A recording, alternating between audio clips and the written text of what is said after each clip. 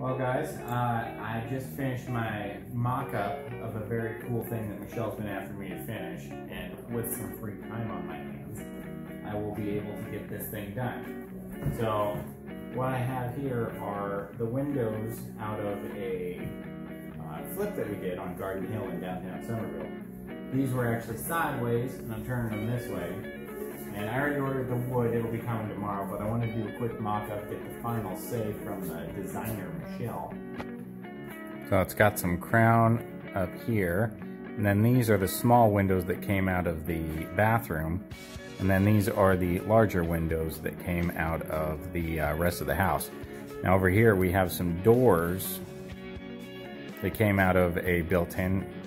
These are also the same built-in that came out in the original part of this house. But we're gonna reuse those and finally bring them back, and that's kind of a proud moment that we finally get to use those. But yeah, this is where the TV is, and then we're probably gonna do built-ins underneath here eventually, but then there's a door right here.